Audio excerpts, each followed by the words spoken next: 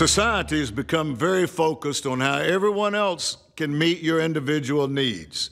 However, society has it backwards. Fulfillment in life won't come through ensuring that everyone else meets your needs. Fulfillment comes through meeting the needs of others. Now, this isn't just my idea.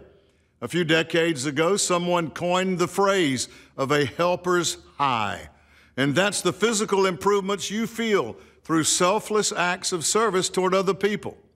Your body releases serotonin, oxytocin, and endorphins when you give of your time, resources, and talents to other people, especially when you don't expect anything in return. I'll talk more on this tomorrow, so thanks for watching.